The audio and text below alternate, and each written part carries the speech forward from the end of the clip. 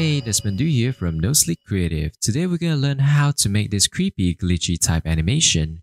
This is a technique I developed from my Donnie Darko title sequence that I did a while back ago. You can check it out on Vimeo to see how I integrate type and footage. And also do check out my process page on my website where I break down the concept, the techniques I use, as well as some type treatment, of course.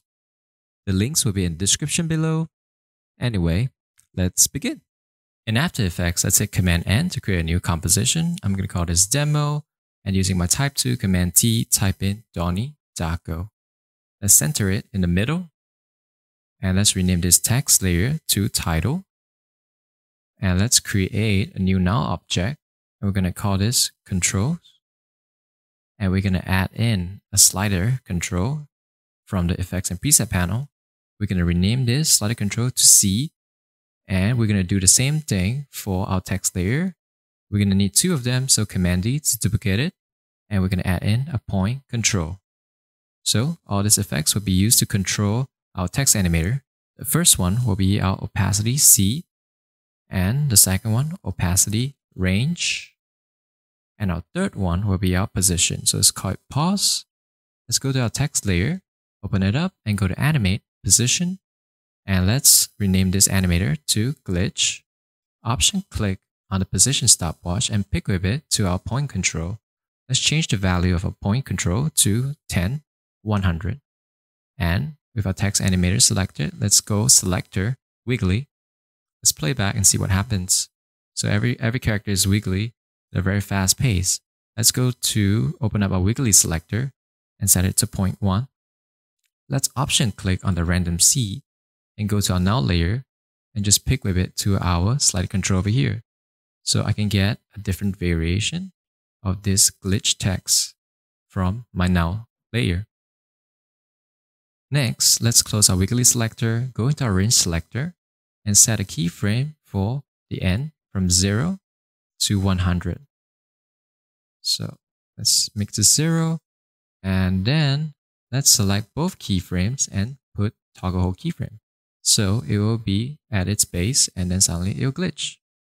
And let's close this text animator, go to animate, opacity, and we're going to set opacity to 0, open up the range selector, option click on the end, and pick with it to the opacity range slider control. And go to advanced and do the same thing, randomize order, random C, to the opacity C here. So now if I increase the opacity range, I can hide some characters, and I can also change the seed, so I can kind of create variants of what I want to hide or review. But for now, let's set it to 0, and let's rename this text animator to opacity. Let's close this, and we are going to duplicate this text layer, Command-D, and name it to Chow. And let's change the label color to orange, and let's open up our text layer and go to our source tag, option click on the source tags for our child layer, and then pick with it to our title source tags. So this way, if I were to change the source tags of my title to something else, you can see that my child layer also follows. So you notice one thing we forgot to do is that we forgot to change the seed value, because right now they have the same seed value for the glitching. So we need to go back to our glitch text animator in our range selector, and no, actually our wiggly selector, and go to our random seed and just add in plus index times, let's give a number maybe 67. It could be any number. So the seed number is drastically different. And so we will actually also want to reset the text animator for the position to 0. So this is the base. Let's also change this back to Donnie Darko as well. All right. And next, we want to create variants of this glitch text. So that's Command-D, and then drag it down. So for child number 2, maybe we can have more variant, more displacement in the X, and maybe 200 for the Y. Maybe the X is too much, so let's do 150. And we can maybe just hide some text like that. And we're gonna Command D again and do one last glitch variant.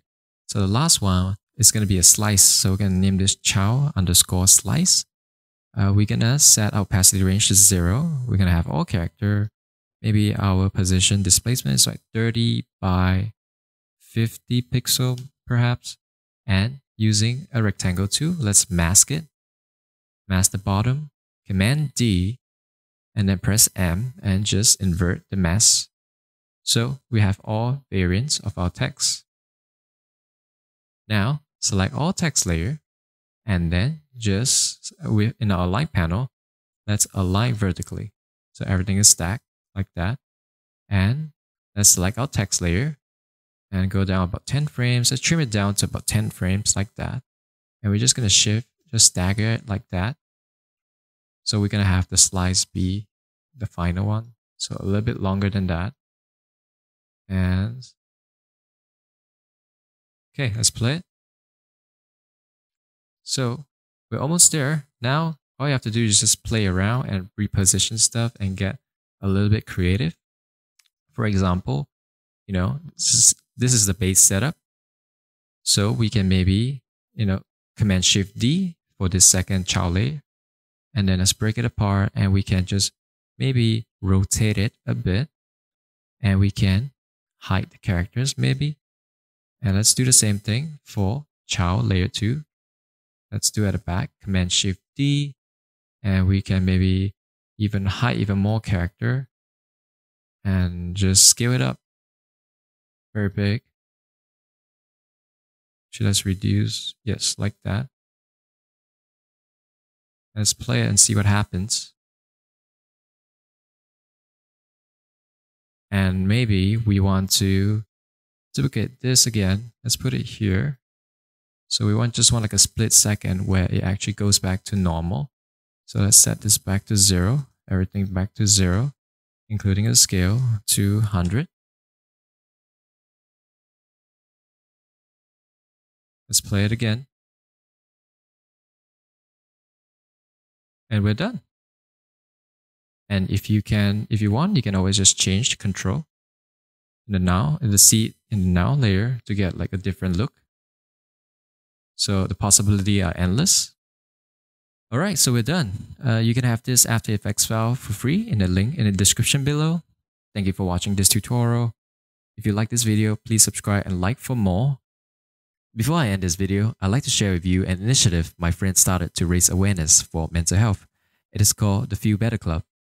It's a nonprofit dedicated to creating a safe space for creatives like us to improve our mental health. As listed here, the club provides free resources, services, and help you connect to the right people.